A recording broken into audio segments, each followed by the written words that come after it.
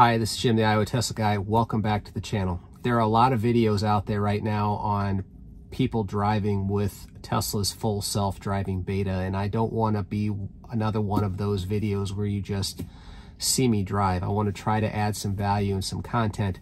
So I went on a drive and I am putting out two videos. First video, which I will link to above, covers for 10.3.1 all of the things with full self-driving that I think are working really well. And this video is going to cover the things that aren't working so well, the rough edges, let's just say, of full self-driving and where things need to improve. By no means am I wanting this to be a full self-driving bashing of any kind. Full self-driving on the whole is amazing, and I can't wait to see what comes, but I do think I need to be honest with you as far as where the rough edges are and what it can and can't do right now. So hopefully you enjoyed this video, and let's get started.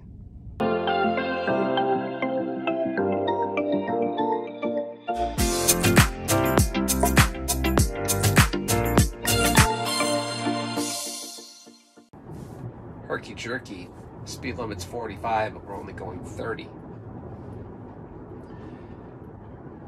And it does seem to be holding to the right side of the road, but it does seem to be kind of trying to find its space.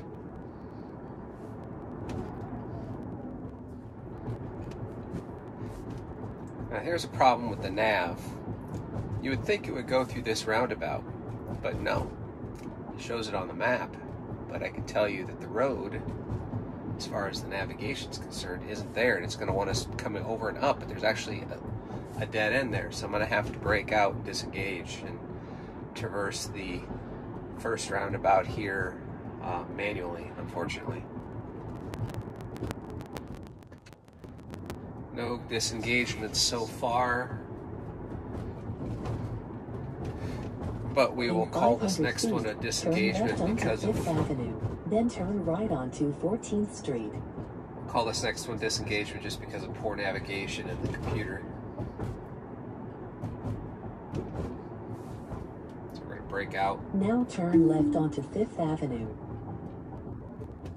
We're heading out to now another turn roundabout. left onto 14th Street. We're re-engaged. Okay, we're stopped. There's no stoplight there. Send that to Tesla. Now we're going to come up to our first roundabout that it should navigate through. We're going to go all the way through it. Now bear right to stay on 6th Avenue. I've never done this before, so we will see what happens. Now enter the roundabout and take the second exit.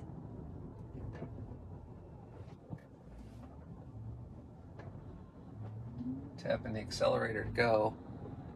Didn't want to wait around. There's people behind me, and we are through.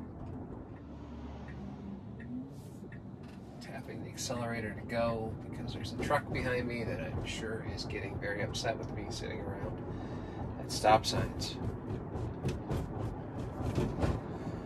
I won't call that a disengagement, but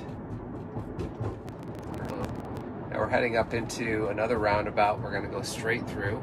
In 500 feet, enter the roundabout and take the second exit. There's no one behind me really, so I'm going to kind of see if this will do this all by itself. Now enter the roundabout and take the second exit. Slowing way down. Coming to an absolute stop. Now it's going slowly.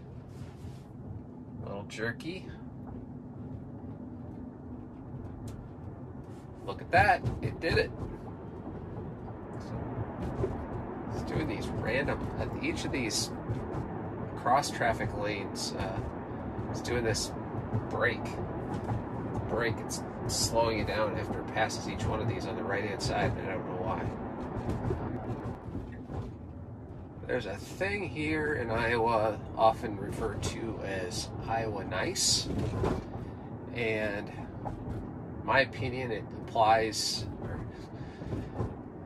it often gets misconstrued and misused, which is there's a tendency here in Iowa when we come up to a four-way stop that everyone wants to be nice and usher everybody through and many times, most of the time when that happens, it ends up causing everybody just to go slower. And if everybody just went their turn, it would have been a lot more efficient. But no, we gotta wave people on and wave people on. And no, you go, no, you go, no, you go.